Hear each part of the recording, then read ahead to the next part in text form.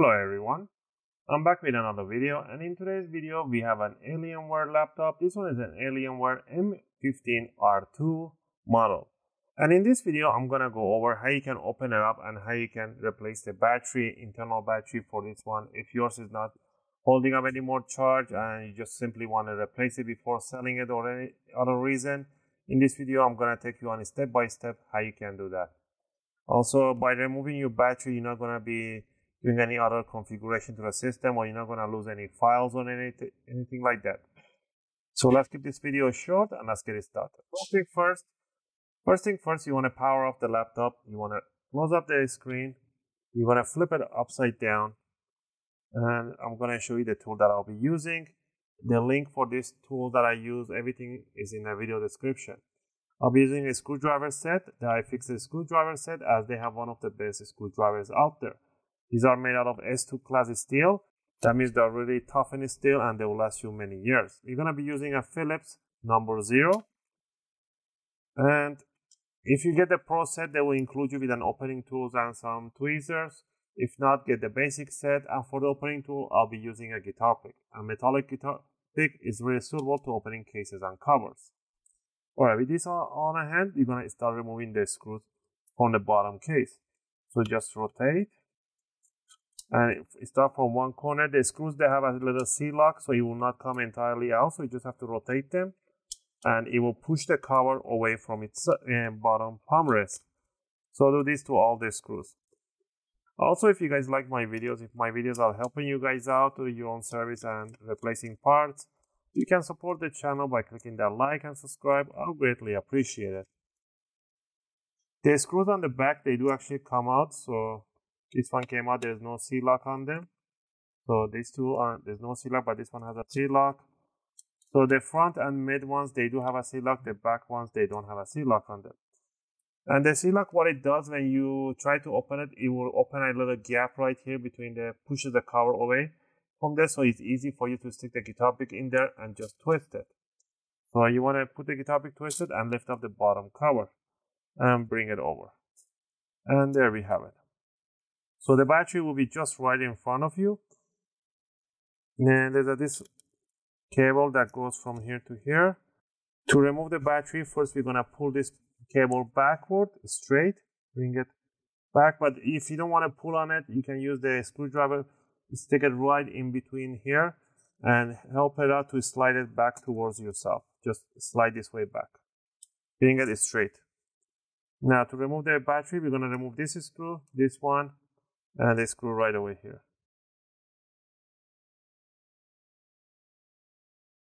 Also, the battery is an extended battery, so there's 1, 2, 3, 4, 5 cells. So we gotta remove this side too. So remove, it's a big, huge battery. So remove the screw on that side too. And there's a screw right under the cover here. There we have it. Now that we remove, there should be a screw right over here too. There's a hidden screw right there. And this one is a same screw. Alright, now that we remove the screws, sure. Okay, the battery actually goes right under the SSD. These are like a RAID SSD right in here. These are 256, 256. You're gonna remove it by removing one screw on each. Pretty much we have to remove the SSDs.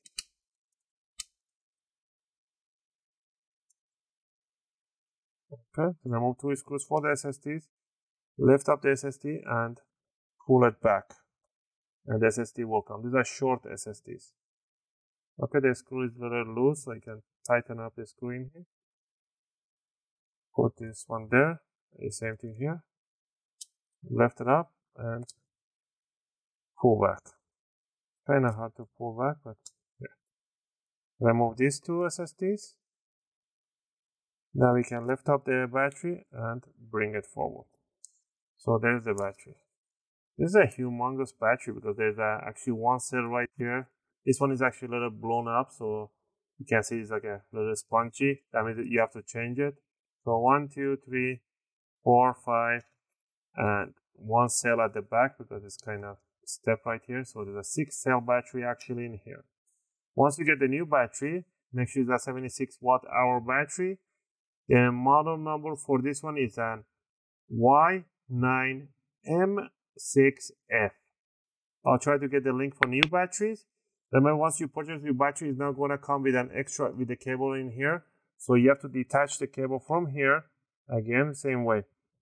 Put the screwdriver right there and push it backward. It becomes really tough.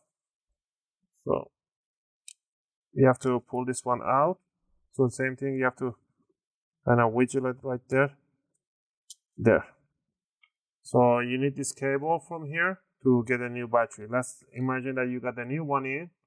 All you need to do is that it says positive, negative right there on the plastic. The positive is the red and the negative it's the black cable. So make sure it comes right and it straight goes right into it. Evenly has to go all the way in. Once the battery's cable is right there, you want to put the bottom end of the battery right inside the palm rest and bring it down, set it down, grab your SSDs and slide them right through the jack in there. Make sure it has to go all the way in and bring it down. Make sure the screw holes has to match. If the screw holes don't match, that means it's not in its place. There's a little cut in here, so it will only go in one way. There's a little slot right there. It has to go through that slot right there. So I'm gonna bring it down like landing a plane in 45 degrees right through there and push it and align it and put the two screws right on the SSDs. Alright, once you put this one in, you can start putting all the screws that you removed from the battery. Remember the screw that you only removed, you don't have to put the screw in the corners back here. That goes from the bottom case. So only put the screws from this side right here and the top row.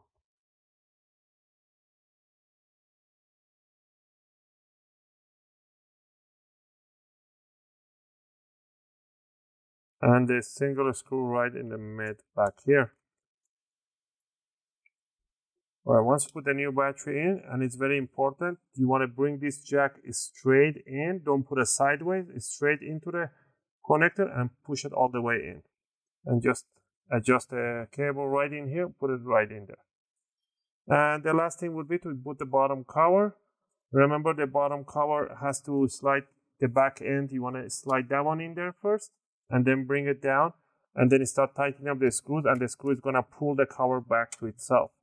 Also, it's really important how you're going to charge your battery for the first time, for a couple of times. And it's very, very important if you want your battery to last you longer.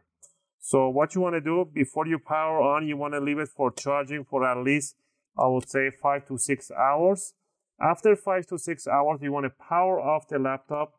You want to disconnect the charger. You want to power it on with the battery only. And you don't want to put any hard games or anything like that. Just put any video or something like that, light load, and let it drain the battery down to 0. Once the battery is drained, you want to power it off. Again, leave it on an off state for 5 to 6 hours for it to charge completely. And after that, you can use it as you wish.